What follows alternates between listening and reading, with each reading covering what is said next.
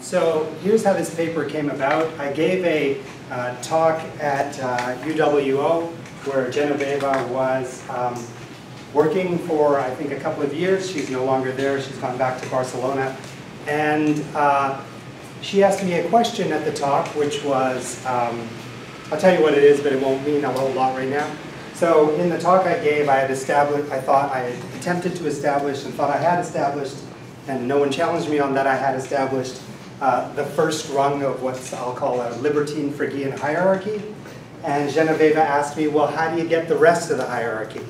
And I said, I don't know, Genoveva, how do you get the rest of the hierarchy? 1 month later, she wrote to me and she said, this is how you get the rest of the hierarchy. So now what you have before you is a paper or an outline of I've completely written. Genoveva has looked at it once, and she thinks that this is mainly my work, but a key idea is hers. So we're still trying to work out whether this is going to be jointly authored or she's just going to be thanked profusely in the acknowledgments. Okay, so this is one of these rare cases where people you acknowledge, they're not responsible for the errors, but now even the co-author is not responsible for the errors. It's just me who's responsible for the errors. Okay, so let me start with the overview. So we're going to draw a conclusion, a very general conclusion about the nature of concepts and conceptual understanding that's based in considerations from the epistemology of disagreement.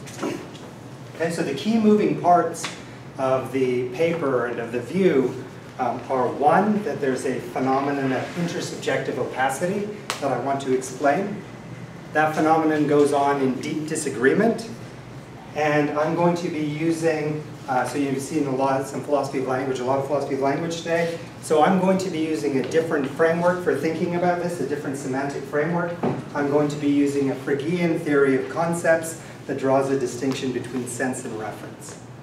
Okay, so the first part of the paper is basically a recap of that paper that I gave at UWO, which constitutes basically the assumptions of the paper. I'm more interested in the extension to generate this infinite libertine hierarchy, but everything is open for criticism. So please feel free to not just criticize the transition to the conclusion, but also the assumptions. So, so the assumptions are that deep disagreement manifests this phenomenon of intersubjective opacity, that an explanation of this intersubjective opacity can be given at the level of a theory of concepts that proceeds in terms of positing a distinction between sense and reference, and that this difference in sense constitutes the first rung of a libertine Phrygian hierarchy. The conclusion we want to get is that we can, the conclusion of the paper is going to be that we can generalize this phenomenon of intersubjective opacity, and that it entails, this generalized phenomenon, it entails a Phrygian hierarchy that is libertine not only at the first rung, but all the way up the hierarchy. Okay, so at the end of the paper, we'll see how much time we have to do this. I'll compare what I say about intersubjective opacity with Mates' puzzle, which is also a kind of more standard way of arriving at a libertine hierarchy. Okay, so let me begin with the background. Okay, so it's in deep disagreement that you can find this phenomenon. So what is deep disagreement? So I think deep disagreement has these four features. Some of this has been brought up, and Jonathan had said some of this stuff in his stuff about foundational disagreements. So here's a slightly longer characterization. So deep disagreement I take to be they're fundamental, they're reflective and fully disclosed, they're intractable, and they're trenchant. Okay, so what do I mean? They're fundamental in that you can have deep disagreements about anything, but if they're genuinely deep, they're traced back to what I call fundamental norms, principles, or rules. They're sort of basic beliefs or basic rules or basic methodology, concepts involved in thinking about a subject matter. They are reflective and fully disclosed in the sense that the disagreement about fundamental norms, rules, principles that underlie and partially explain the original disagreement are not only there to be seen from the theorist's perspective, but from the participants to the disagreement, from their perspective. Okay, so participants to the disagreement come to recognize that this disagreement really goes deep in their respective thinking. They're intractable, not in the sense that they're irresolvable, but in the sense that it's difficult to make progress in resolving the disagreement because uncontested traction in the other's conflicting perspective is difficult to achieve. They're trenchant in that disagreement does not lead to conciliation, but remains uncompromising and committed, and can be expected to be long-standing. One thing I should have said at the beginning, so I don't want you to read past page 3, is because when I get to page 3, I'm going to ask you if you can tell me how to generalize the phenomenon. Okay, so I couldn't figure it out when Genevieve asked me, but maybe you will. So you can look ahead, but then you won't be able to take a stab at answering the question.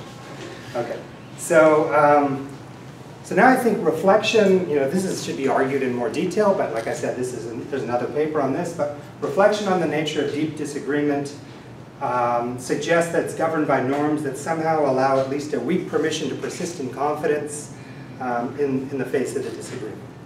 Okay, so I think it's some of the things going on here, like considerations from the perspective of the other party to the disagreement, that they fail to engage participants' attitude fully and robustly. It's like you have this deep disagreement and you're not exactly sure how to get them to change your mind or why you should change your mind. It's been, because it's been fully disclosed, you know why they think what they think, they know why you think what you think, why you think what you think, you've been over it many times, you've seen the moves. The rational motivation to lower confidence in response to disagreement, even if there is one, it's kind of unspecific and abstract. You're like, that doesn't really touch my view, that kind of thing. So to get the real contrast, just contrast with ordinary disagreements like shares of the dinner bill, or being at a horse race and being at the finish line and trying to decide who won the horse race. So in those cases, I think it's completely appropriate to lower confidence and reopen the question, as Michaela had said, recalculate, acquire new evidence. You can do all those things. But in these deep disagreements, none of that stuff has worked. You've already tried all that stuff. You're way past that. Okay? So the point of full disclosure in deep disagreement was you want to understand the perspective of the other party of the disagreement. You want to get into their point of view to understand why they hold the view that they hold. Okay, now how does the distinction between sense and reference enter the explanation of the norms of deep disagreement?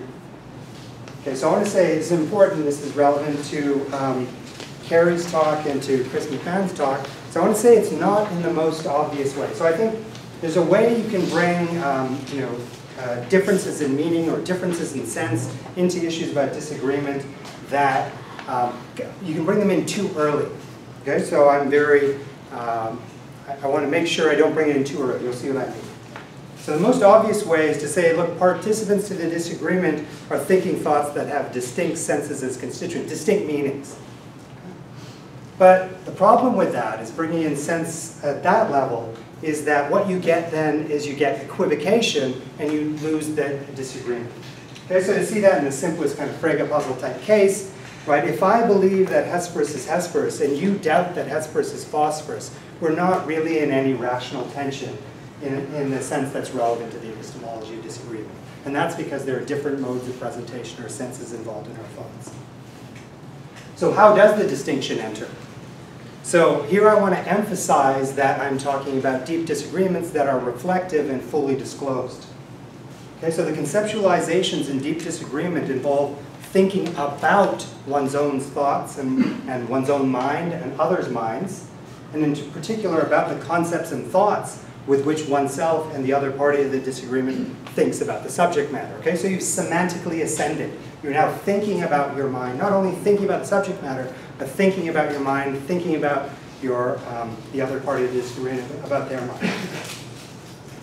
So the distinction between sense and reference enters the explanation by allowing distinct modes of presentation of one and the same thought. Okay, so you've semantically ascended. Now you're thinking about the propositional objects of your own thoughts and the other party of the disagreement, her thoughts. And the idea is that there's a sense-reference distinction to be invoked here, that there's distinct modes of presentation of one and the same thought. I'm believing it, the other party of the disagreement is doubting it, but there are different, those thoughts are being presented to my mind in distinct ways, my thought and the thought of the other party to the disagreement. Okay. So these I'll call modes of meta-representation. So they're modes of presentation of thoughts or representations themselves. So I think these can help explain the norms of deep disagreement. Okay, so now here's a connection to some of Rafe Wedgwood's work. So I think, lots of people have this idea, or a few people have this idea that perspective is important for getting what's called a steadfast or a dogmatic view in the epistemology of disagreement. And I think that's right. I think perspective is important for that. But I don't think it's important because somehow my perspective has some sort of leg up in the dispute. So I think Rafe calls this, he calls this an egocentric epistemic egoism. No, what do you call it? Egoistic, what is it? Some sort of privilege for one's own point of view. Okay? So I don't think that's how it goes. So perspective is important for a steadfast view, but it's not, it doesn't come in that way. It comes in instead in explaining the kind of intersubjective opacity in deep disagreement. Okay? So I think there's a special problem of reconstructing conflicting perspectives in deep disagreement. So in a reconstruction of somebody else's point of view, you can get to the fundamental basis of the disagreement. So you can get to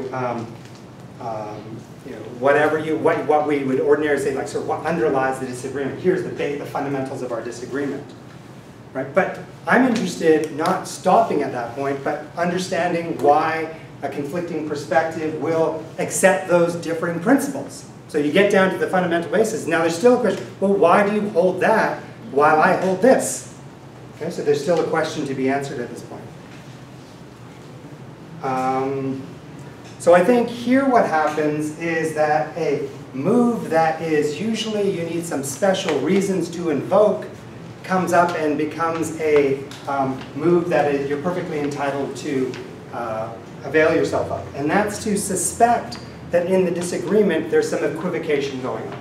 Okay, so it's very familiar from philosophical disagreements. It's been mentioned in the conference a number of times where people say, you have that view and I don't understand how you have that kind of view. Okay, so I think there's this phenomenon where you think that, we disagree, but I'm a little worried that in fact our disagreement is only apparent and not real because there's the possibility of an equivocation. Now, of course, I'm interested because I'm interested in disagreement. I'm interested in the case where there in fact isn't an equivocation. Okay, that in fact we really are taking differing attitudes to one and the same thought. But to our reflective thinking, these thoughts are being presented to my reflective thinking, these thoughts are being presented in different ways. Okay. Now in the Phrygian framework, this suspicion, indeed its possibility, is captured as a distinction in sense or mode of presentation of a referent, where the referent here is a thought. Okay? It's not an ordinary object, it's a thought. Okay. So how does this explain the mode, the sort of norms? The idea is that, look, in a deep disagreement, the rational stress that another person's conflicting opinion would produce on your mind is garbled or is sort of opaque to you because it's not transferred across points of view cleanly. That gives you the weak permission to persist in confidence in your own opinion. You're just like not sure whether their evaluation of the evidence and their view is really in tension with yours. That's an open question. Okay. Now, so that's sort of the epistemology of disagreement, and that's very quick. And like I said, I've got a 40-page paper for those who are interested in reading the details about that. Okay, so what's the significance of this for a theory of concepts or a theory of sense? Okay, so I want to say that these things, so this difference is based in perspective. My own thought is presented to me in a distinct way from the other person's thought. So I call these perspectival modes of meta-representation. So they're modes of presentation of thoughts. So they're modes of meta-representation that are partially individuated by perspective, by whose thought I'm thinking about. They're the propositional object of my thought, of my thinking, or of your thinking. Okay, so I'm going to say that these perspectival modes of meta-representation constitute the first rung of a libertine Phrygian hierarchy. So what is the Phrygian hierarchy of senses? Okay, so I don't want to spend too long on this, but just to keep everybody on board, which is really important to me. So the way this is usually explained is in terms of the semantics of propositional attitude reports. The idea is that take an unembedded sentence like Superman flies. There, Superman refers to the guy Superman. Flies picks out the property of flying. Frege has a distinction between two kinds of semantic relation that expressions stand in to various semantic entities. So there's the referring to an object and there's expressing a sense. Okay, so in Superman flies, you refer to Superman and you express the sense of the expression Superman. In embedding that sentence in a propositional attitude report, like Lois believes that Superman flies, on Frege's view, Frege thinks that in such a case, the expression Superman, or the occurrence of the expression Superman, now refers to its usual sense, its customary sense, and expresses a higher order sense called the indirect sense. That indirect sense is a mode of presentation of the referent, which is now the customary sense. Okay, so you have a mode of presentation of a representation. Okay, so that's customary reference, that's the reference unembedded. That's customary sense, that's the sense expressed in the unembedded case. Then there is the customary sense also becomes the referent in the embedded case, and the indirect sense is the sense expressed in the embedded case. Okay, so that's the background on Frege there. Okay, so the indirect sense expressed in the context of propositional attitude verb, that is the first rung of a Phrygian hierarchy. So not libertine yet, just a Phrygian hierarchy. Ascent up the hierarchy then is a matter of the occurrence of the expression in further embeddings. Okay, so you embed in one attitude verb, you get the customary sense is the referent, the indirect sense is what's expressed. You embed in another attitude verb, the indirect sense becomes the referent, the second indirect sense becomes the sense expressed. And now you're on your way up the hierarchy. Okay, now what is a libertine hierarchy of sense? A libertine hierarchy, so this is Terence Parsons' phrase. What is a libertine hierarchy of sense? A libertine hierarchy is to be contrasted with a rigid hierarchy. Okay, so it's easier to explain a rigid hierarchy, so I'll explain that first. A rigid hierarchy is a hierarchy in which the relation between senses of order n greater than or equal to 2, so that's the indirect sense, and higher, that relation is 1-to-1. Okay, so what you have is you have an expression. Okay, so you have a referent. You can have distinct modes of presentation of the referent. And then if you have a rigid hierarchy, the modes of presentation of the sense, they just go straight up, 1-to-1. Okay? If you have a libertine hierarchy, then that relation between higher order senses and the senses that they are senses of is many-to-1, or can be many-to-1. Okay, so that's a libertine hierarchy. So you get the branching structure potentially all the way up. Okay. Now, just to sort of really dig your teeth into these notions, here are some consequences of the different kinds of hierarchies. Okay, so a rigid hierarchy is a hierarchy in which okay, I already said that. Rigid hierarchy has the following consequence. If expressions E1 and E2 express the same sense, then they express the same higher order senses all the way up the hierarchy. Okay, so if it's rigid and two expressions express the same sense, then they'll continue to do so all the way up the hierarchy. A libertine hierarchy has the following consequence. Two expressions, E1 and E2, can express the same customary and higher order senses up to level n, so you can go up to a certain level, but then you can still diverge. Okay, higher up and higher. So now here's a distinction that's mainly important for the third section of the paper, but I like making it and it's good to make now. So I want to make a distinction between the expression of the different kinds of hierarchy, rigid or libertine, in language, versus the hierarchies of sense themselves. Okay, so there's a hierarchy of these abstract objects, and then there's the expression of those hierarchies in language. And I'm mainly concerned with the hierarchies of sense themselves. I'm interested in those abstract objects. Okay? And sometimes it's useful to see those structures exemplified in language, but really I'm interested in the senses themselves. Okay? And those things have a cognitive nature. They are what they are given facts about cognitive significance and cognitive value. Okay? So this is just Frege's puzzle. The idea is that Hesperus and phosphorus, those expressions, I'll put it that way to begin with, express distinct senses because they have different cognitive value. What they mean has a different meaning for you in your mind. Okay.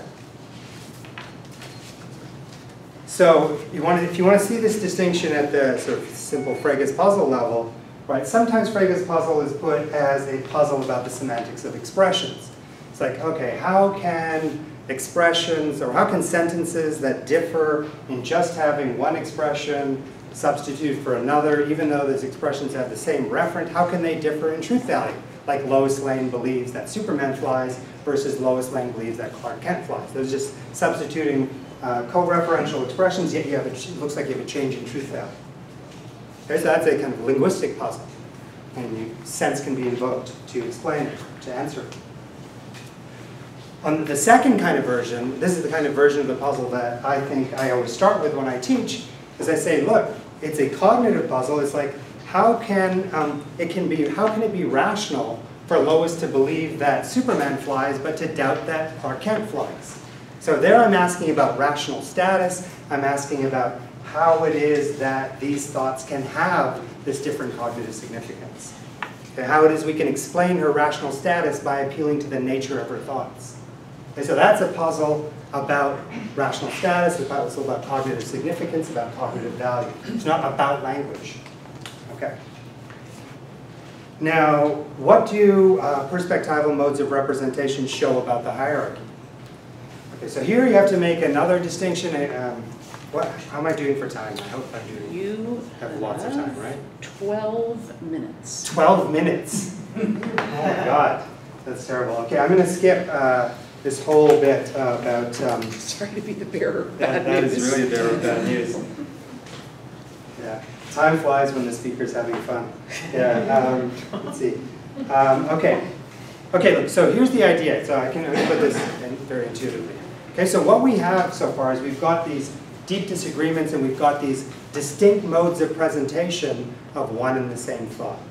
Okay. So I'm going to say what we've got there is the first step up a libertine hierarchy. Okay, because you have multiple modes of presentation picking out a single representation. You have multiple indirect senses picking out a single sense. Okay, so that's what we get out of the deep disagreement. So now the question is, that's the first rung of the hierarchy. How do we generalize? Any answers? Okay, that was my position. Okay, so now here is the one sentence of the paper written by Genoveva in an email to me. It's under 3, generalizing. Okay, so I'll tell you when Genoveva starts speaking. We describe and analyze. Okay, so we're going to give an example. In the example, so this is now Genoveva. There is again a disagreement, but in this case the disagreement is not about some subject matter, but rather about the views of some third party on some subject matter. Okay, so now I've got an example, which I won't go through in great detail because it'll take up a bunch of time. Okay, here's the example. Wittgenstein on the identity symbol and logically perfect languages. Okay, so suppose that Genoveva and I had a dispute about whether the identity symbol should be included in a logically perfect language. Okay, suppose we had a deep disagreement about that. Now you can use that to instantiate the first part of my paper. Suppose we resolve that dispute. But upon resolving the dispute, we realize, oh, wait a sec, we actually have a deep disagreement about Wittgenstein. We have a deep disagreement about whether Wittgenstein believes that the identity symbol should be part of a logically perfect language. Okay, so we're no longer disputing whether or not the identity symbol is part of a logically perfect language. We're now disputing whether Wittgenstein believes that the identity symbol is part of a logically perfect language. Okay, so I think that Genoveva is right, and in the rest of this section I try to explain why that constitutes the next rung. of a libertine hierarchy. Okay, so let me try to pick out the most important features of that dispute. So we have this deep disagreement about what Wittgenstein believes on this, and I articulate some, just sort of like, I'm just kind of making things up in that little thing there, but just to indicate there's some deep disagreement between us. Okay, so I think what you have to do is you have to pay attention to the conceptual resources that are involved in this disagreement. I'm going to call this a little later on, I'll do it now. Call the first kind of disagreement a deep factual disagreement. Call this a deep interpretive disagreement. Okay, so we want to look at what conceptual resources are involved in deep interpretive disagreements. Okay, so in a deep interpretive disagreement, I reflectively believe the following. That I believe, that Wittgenstein believes that the identity symbol is part of a logically perfect language, and that Genoveva doubts that Wittgenstein believes that the identity symbol is part of a logically perfect language. So this is B. 5B here is important.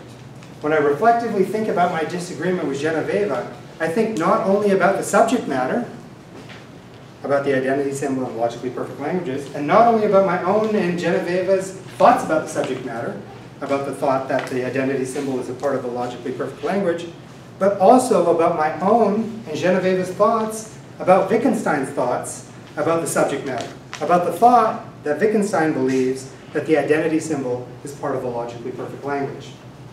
Okay, so in all these cases, we think about these things with concepts or senses. We think about the subject matter with concepts of those things that we're thinking about, logically perfect languages and the identity symbol. We think about our disagreement, the thoughts we're thinking in our disagreement with concepts of those thoughts that we're thinking. And we think about our disagreement about what Wittgenstein thinks with concepts of the thought that Wittgenstein thinks that, sorry, this is why I have this. This is why I have an elaborate handout. In disagreement, where am I? In disagreement about what Wittgenstein thinks about the subject matter, we think about our thoughts about Wittgenstein's thoughts about the subject matter with concepts of those thoughts about Wittgenstein's thoughts about the subject matter. Okay, the cognitive significance or value of these. So now, what's the cognitive significance or value of these conceptual resources? Okay, because I think I'm going to be stopping at the end of section 2, so that would be great. So do I have a few more minutes, Brad? Yep. Yeah. Okay. Yep. I'll leave the stuff on Mate's puzzle off. Okay, so because our disagreement is deep, there can be a reflective suspicion of equivocation that we are interpreting Wittgenstein's own understanding of the thought that the identity symbol is part of a logically perfect language in different ways. We're afraid we're equivocating on how Wittgenstein understands the thought that the identity symbol is part of a logically perfect language. We disagree over, as we might put it loosely, what the thought that the identity symbol is a part of a logically perfect language means for Wittgenstein. We started a bit this week. Oh, okay, good. So since we suspect equivocation, right, so this is again going to be a distinction in modes of presentation. Since we suspect equivocation in our understanding of how Wittgenstein understood the thought that the identity symbol is part of a logically perfect language, my concept of my own thought about Wittgenstein's thoughts about the subject matter must be distinct from my concept of Genoveva's thoughts about Wittgenstein's thoughts about the subject matter. There is a distinction in mode of presentation of the thought that Wittgenstein believes that the identity symbol is part of the logically perfect language. Okay, so I think again, this distinction in cognitive significance, this distinction in mode of representation is explanatory of some of the norms. Okay, so here's one idea. Look, if we think that deep factual disagreements have a permissive normativity, that is, that you can persist in confidence in a deep disagreement, then I think it's pretty plausible that deep interpretive disagreements have a permissive normativity. Okay, so the same explanation for the permissive normativity of the deep factual disagreement will carry over to the explanation of the permissive normativity of the deep interpretive disagreement. Okay, but that doesn't really capture the importance of the libertine hierarchy. Okay, so here's the importance of the libertine character of the hierarchy. When we are having a dispute about what Wittgenstein believes about the matter, right, we've got to recognize that there are these different points at which we can be equivocated. That we're worried about interpretation. Right? We can be worried that we are equivocating. We can be worried that we're not thinking, we're not interpreting the thought in the same way. But we can also be worried, not that we're not interpreting the thought in the same way, but that we're not interpreting what Wittgenstein thought about the subject matter in the same way. It's not that, so Genoveva and I could agree, oh yeah, this is what that thought comes down to. This is the analysis of that thought. This is what that thought means. But still disagree about what Wittgenstein thought that that thought means. Okay, and we need to mark that distinction. We need to mark that difference in cognitive significance. And so you do that with the hierarchy. Okay, so the presence of differing conceptualizations at different levels in the Frege framework is a step up a libertine hierarchy. And now we keep going.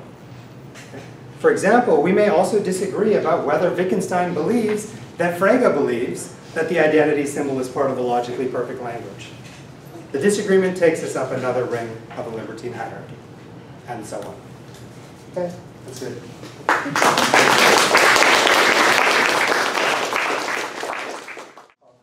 So, I found this a really interesting application of fairly technical ideas in philosophy of language to a socially and politically relevant topic, which is not something you see very often. And the semantics of, so, okay, let me just jump straight to comments. So, there's something a little strange, not strange, a little sort of an internal tension in the semantics of deep disagreement. So, meaningful disagreement, this is a familiar point, meaningful disagreement at all is only possible if there's a broad background of agreement. This is a familiar point from Wittgenstein and Davidson, if that's your cup of tea, or from Gadamer, if you work on the other side of the aisle. At the same time, when there's a deep disagreement, not a disagreement about whether it's raining outside or the windows are just grimy, right? Some deeper disagreement. There's a sense that the two sides are not speaking quite the same idiom. Might be speaking the same language from a linguistic point of view, but it's not quite the same. So this is not the equivocation where, no, actually we agree if we just understood each other's concepts correctly, or each other's use of language correctly. No, we definitely disagree, but we disagree in part because I think sometimes we're just not using the same idiom. So here's an example to get at what to show what I'm getting at, and maybe you can speak to that. Let's say a radical disagreement between someone who is pro-choice on abortion and somebody who says abortion is murder. This is not a disagreement about factual matters. This is a deep disagreement. And it seems to me, at least, that it's also a disagreement about meaning, not just a disagreement about, presumably both people agree that, yes, definitely murder is bad. No disagreement there. But we disagree on what it means for, I don't know, a fertilized egg or a fetus and so on to be a person or life or not life and so on and so forth. So we're disagreeing on concepts here as well as on ethical principles, perhaps like the importance of bodily autonomy and control over your own body and so on and so forth. But in addition to that, there seems to be a conceptual difference. In the paper, I think you haven't quite brought that out in your spoken comments now. In the paper, you talk a lot about norms and disagreeing on norms, and I think that this kind of deep disagreement resonates with the Wittgensteinian discussion of rule following. Namely, if I'm asked to give reasons, okay, but why, but why, but why? At some point, as he says, my spade is turned, I hit bedrock, I can just shrug and say, I don't know what to tell you, this is just what we do. If you still don't see it, there's nothing I'm going to say that's going to make you see it at this point.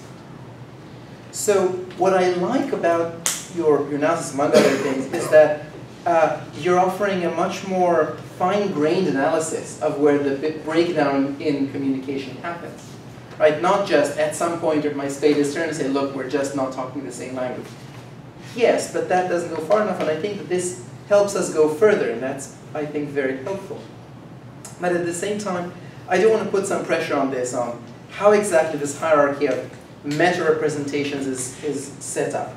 So let's say so we disagree, and so I reflect on our disagreement. So I think about my thoughts, and I think about your thoughts, and I think about how to, well, the point is, I think I have to think about how to translate your thoughts to my own idiom in order to make sense of it. So I'm not sure, in other words, that this hierarchy does in fact build up more than 2 levels or so. So let's take a very simple example of translation. Suppose, I don't know, we're sitting at the table and someone next to you says, "Donne-moi le stylo."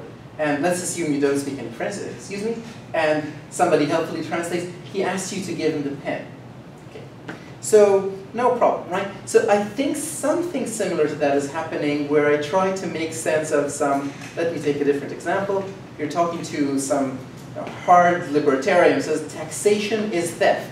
Or if you prefer the other side, somebody with a sort of far left position says private property is banditry. I'm deliberately taking caricatures here. Okay, so you want to make sense of the other person as not being ridiculous. You want to have a respectful disagreement. So you translate their idiom in your head. Okay, what would make somebody say taxation is theft? Well, they must think that taxation is this, that, and the other thing. Therefore, it would make sense if that is what taxation were. It would be theft. Of course, I don't agree that that's what taxation is.